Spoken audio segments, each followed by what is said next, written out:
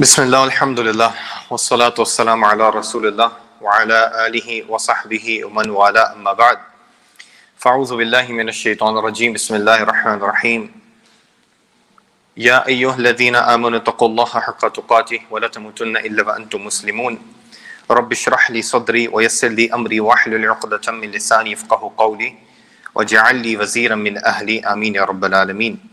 So today's khutbah topic is actually individualism versus community, fard versus jaliyah. And before I can talk about this, I have to tell you a story of Khalid bin al-Walid radiyallahu anhu.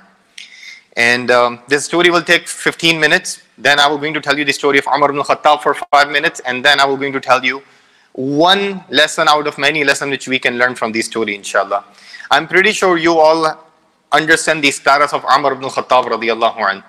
And I'm also pretty sure that most of you, if not all, are at least aware of the name Khalid bin al-Walid radiyallahu anhu. He was one of the greatest warriors of Islam. He was extremely brave, known for his courage, and he was very talented in military strategies. He was born and raised up in the environment that he was raised in, that environment where you have to defend, you have to make a military strategy. So he was brilliant in that. And he accepted Islam later, just before 2 years of the death of Prophet Muhammad sallallahu alaihi wasallam, in 8-year Hijri in Medina. His family hated Islam to begin with in Makkah. But one of his brother, Walid bin al-Walid, he accepted Islam early. And that's why Khalid and other family members basically considered him as an outcast. And he actually went to Medina with Prophet Muhammad sallallahu alaihi wasallam. But the rest of the family didn't accept Islam early.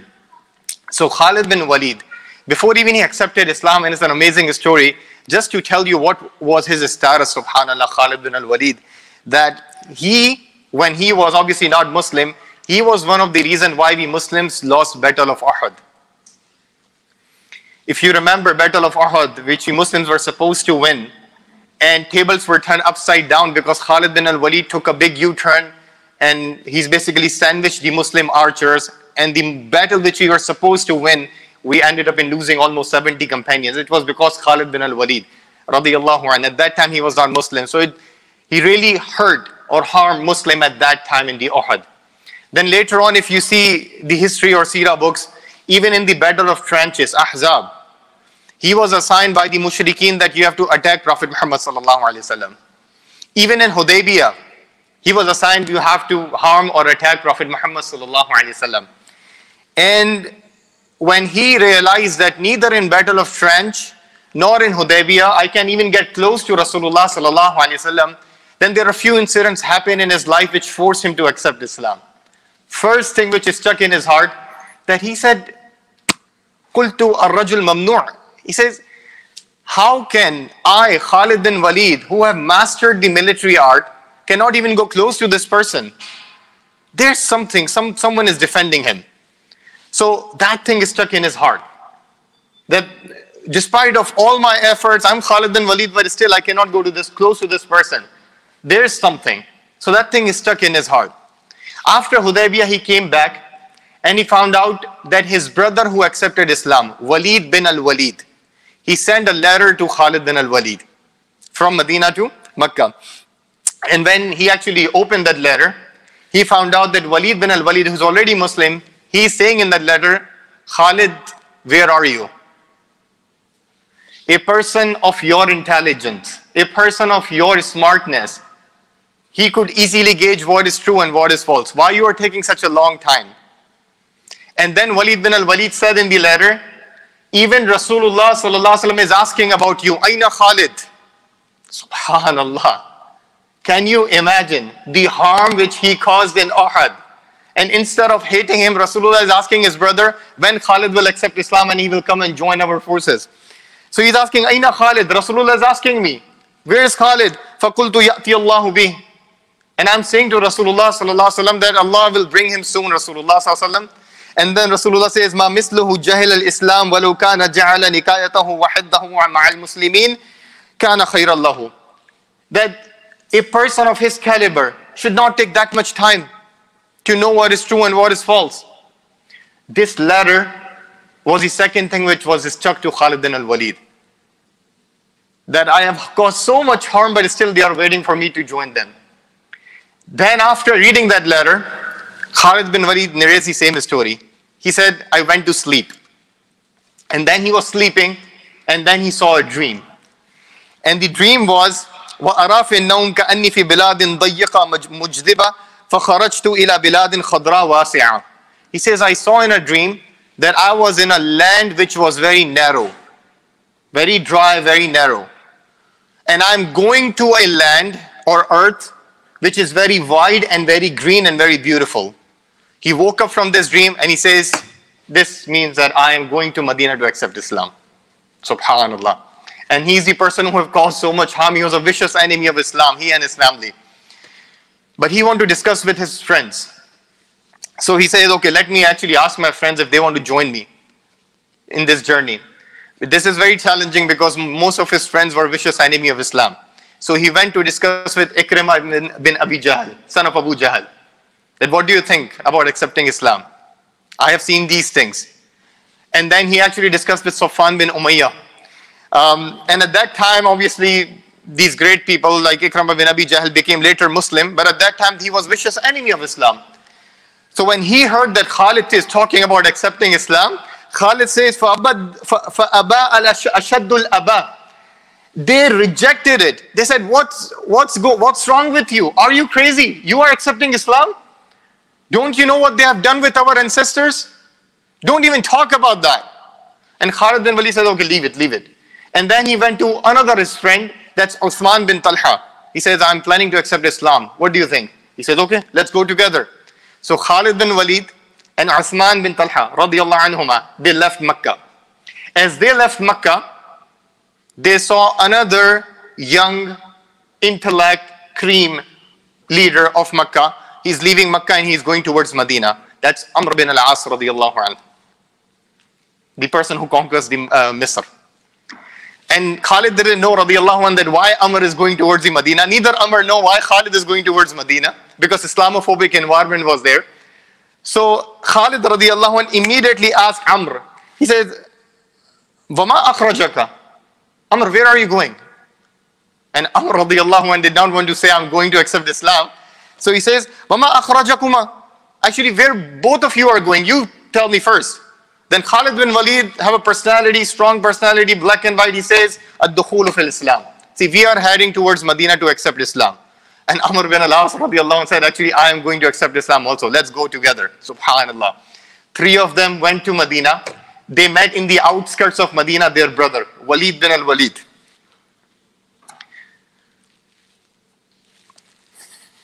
When they met, Khalid met his brother, Walid bin al-Walid. He thought that he will be extremely happy. He'll be surprised that I'm coming.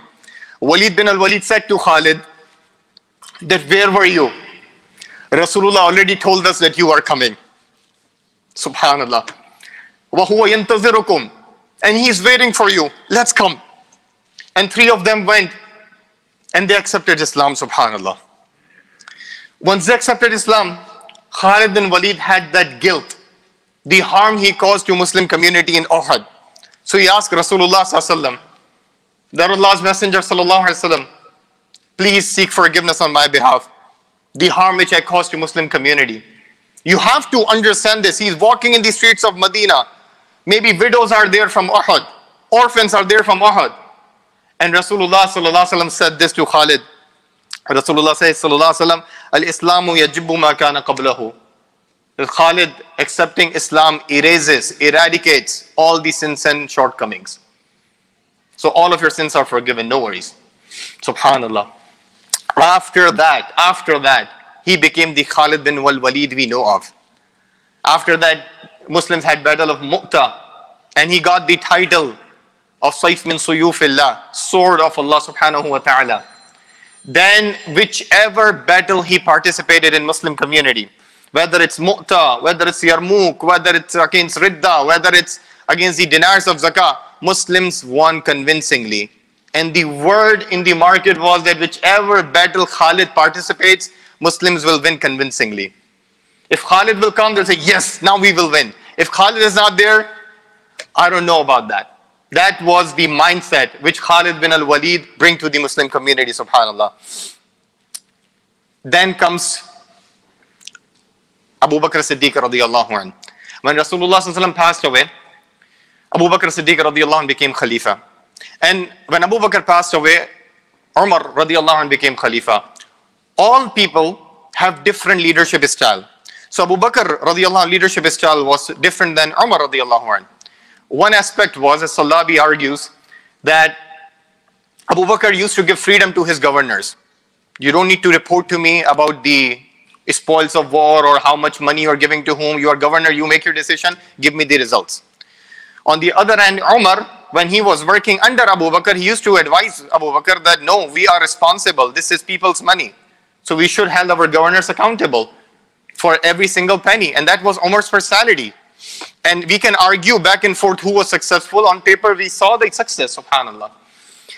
So, when Abu Bakr became Khalifa, he used Khalid bin Walid in all different strategies. He would use to send Khalid to Iraq because Muslims would need you in Iraq. Then he would send Khalid to Sham because Muslims need you in Sham.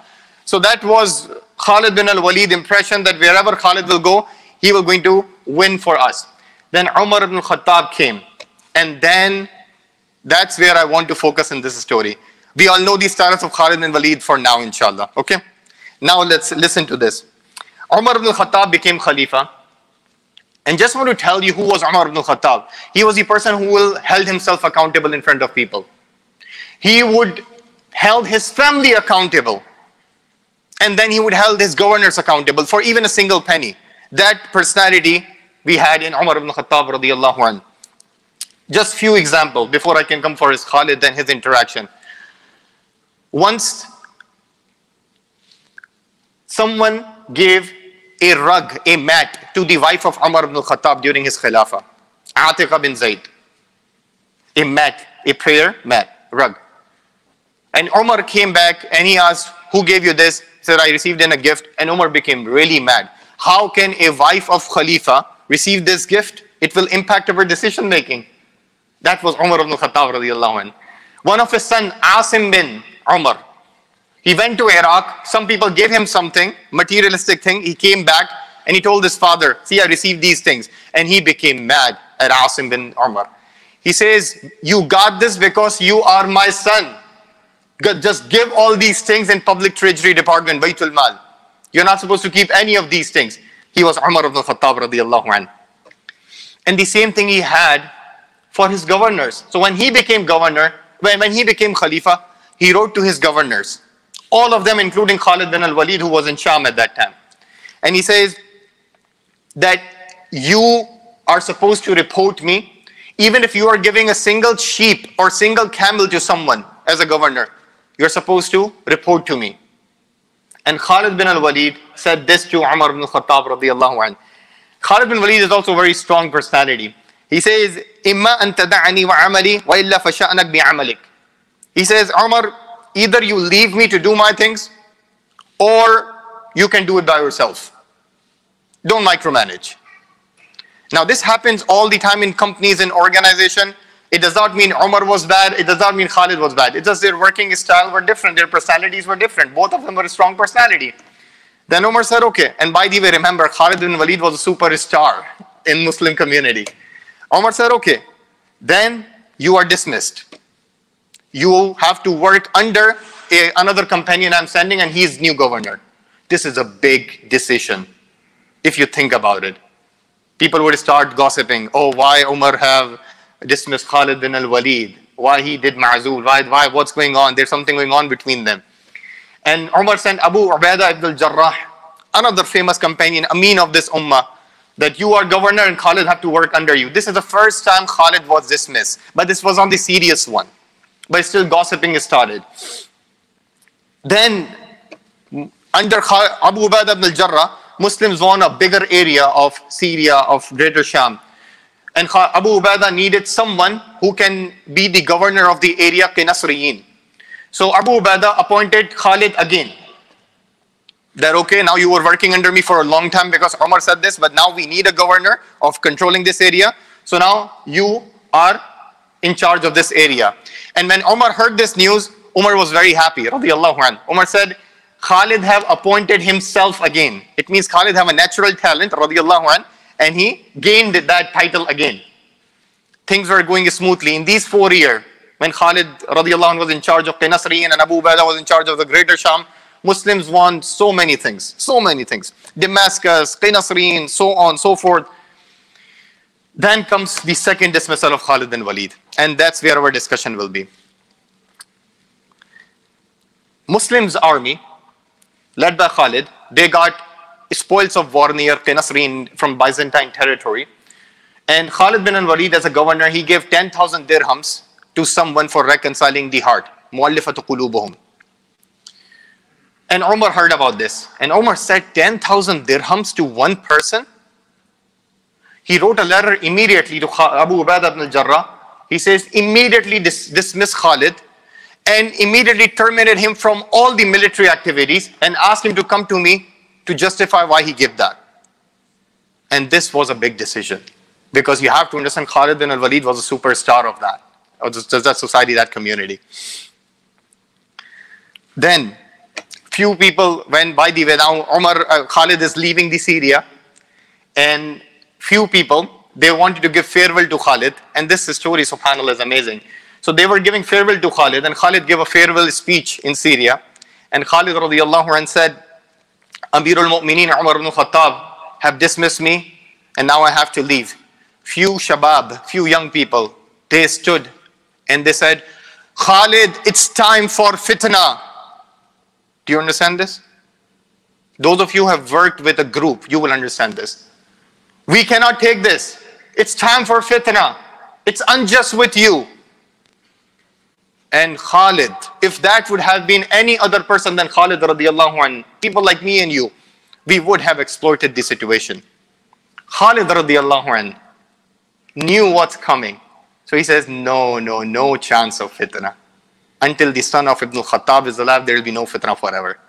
And he left. Such a mature statement. Was he hurt? Yes, he would clarify to Umar ibn al-Khattab. But did he create something? No. If he would have given any other kind of a statement which would have created fitna, could you imagine what Khilafah would have looked like?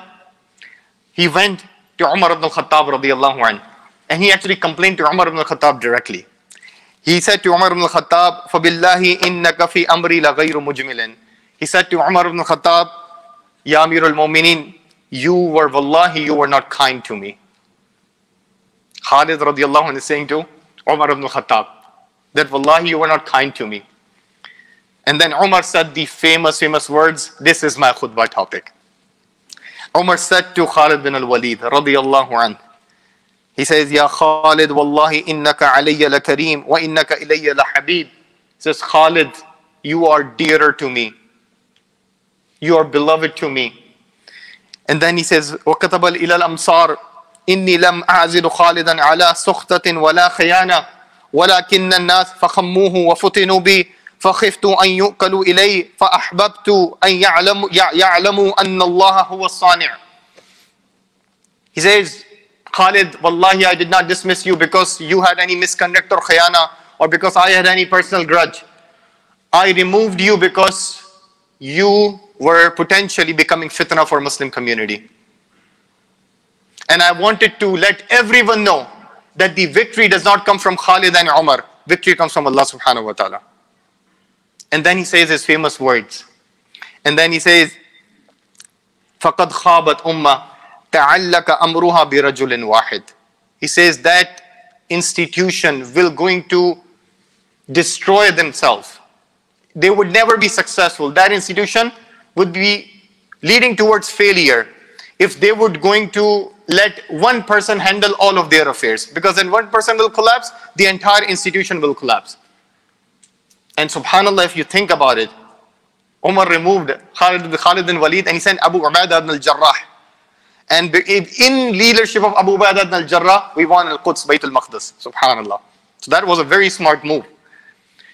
Anyway, we all have heard this story before, but maybe some of you have heard this for the first time. By the way, Khalid ibn Walid on his deathbed, he said to the people around him, because he died in the Khilafah of Umar ibn Khattab radiyallahu anhu, And he said, he made it clear that initially I was a little upset with Umar on this decision, but then I realized that's his personality. He removed Musanna from Iraq.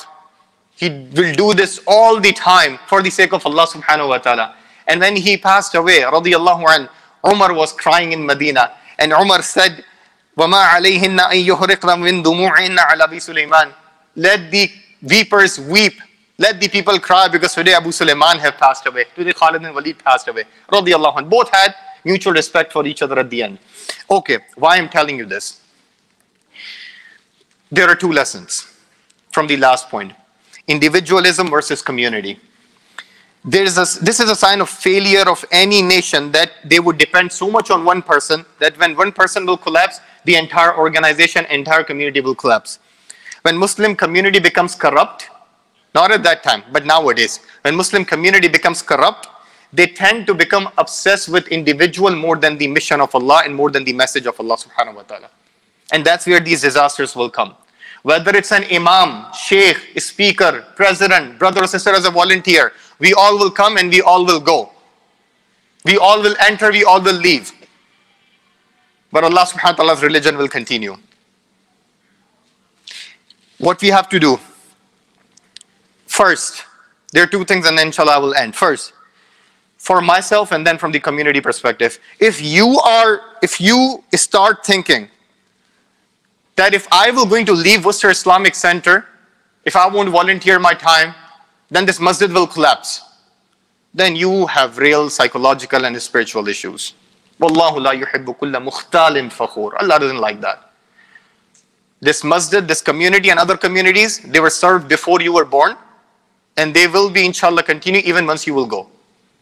It is you got the honor of serving Allah subhanahu wa ta'ala's religion, whether this masjid or any other masjid or anything associated with Allah subhanahu wa ta'ala. But do not have that mentality that once I will leave, this masjid will collapse. Let me see how they're going to operate. No. Who are we? Who are we? Subhanallah. If there is any person who is deserving that after his death, this religion will stop, that was Rasulullah sallallahu alaihi wasallam. But even about him, Allah says, وَمَا مُحَمَّدْ إِلَّا رَسُولٌ قَدْ خَلَتْ مِنْ قَبْلِهِ الرُّسُلُ أَفَإِن مَاتَ أَوْ قُتِلَ إِنْقَلَبْتُمْ عَلَىٰ أَعْقَابِكُمْ. If Prophet Muhammad will die, Allah subhanahu wa ta'ala says this, if Rasulullah will die, will you leave religion? We all know the statement of Abu Bakr Siddiq, right? Man kana ya'budu Allah fa inna Allah hayy la yamut. Those who worship Allah, let them remember Allah is all living. And those who worship Muhammad, peace be upon him, let them know that Muhammad sallallahu alaihi wasallam passed away. As very famous poet says, وَأَنَّ الدُّنْيَا تَدُومُ لِأَهْلِهَا لَكَانَ رَسُولُ اللَّهِ حَيًّا وَبَاقِيًا. So this is the first thing. Never think that if I were going to leave, no one should do anything about Islam because this masjid will collapse, this organization will collapse. That's a disaster. You are not bigger than Khalid and Walid. I'm not bigger than Khalid and Walid. Radiyallahu anhu. Second thing. We as a community should stop taking individuals to the level that they become fitna for themselves and they become fitna for others. This is our responsibility. Because we spoil the habits of people by our praises, by our compliments, by our immature statements. Whether it's sheikh, imam, speaker, so on, so forth, whoever it is, volunteer, brother, sister, keep it at their level. Respect them, but do not take them at the level that they become fitna for themselves and they become fitna for others. If you will come to me, Imam Asif, mashallah, ever since you joined Worcester Islamic Center, we have seen flourishing.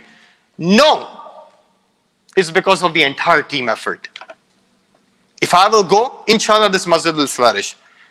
Before I came, this masjid was flourishing. I just joined the team. That effort should be there. So as a community, we should be there. We should become more responsible. You know, if tomorrow, if you will find out your favorite speaker, your sheikh, the one who inspired you for the religion has become atheist, that should not bother you because your relationship is with Allah subhanahu wa ta'ala. But if you will say, oh, so thing, scandal came, such and such, it happens because you are connected to that individual. Take that idol out, throw it away. Your loyalty, your dedication, your sincerity should be only towards Allah subhanahu wa ta'ala. We ask Allah subhanahu wa ta'ala to give us this maturity, inshallah. Let's make dua for the entire ummah. Allahumma ansur al-Islam wal-Muslimin. Allahumma aghzul man khazala dina Muhammadin sallallahu alayhi wa sallam wa la taj'alna ma'ahum. Allahumma la tada' lana dhanban illa ghafarta wa la hamman illa farajta wa la daynan illa qadayta wa la hajatan min hawa'ij ad-dunya wal akhirah illa qadaytaha ya arhamar rahimin wa la maridan illa shafayta wa la maytan illa rahimta wa la dalan illa hadayta ya arhamar rahimin. Allahu Akbar.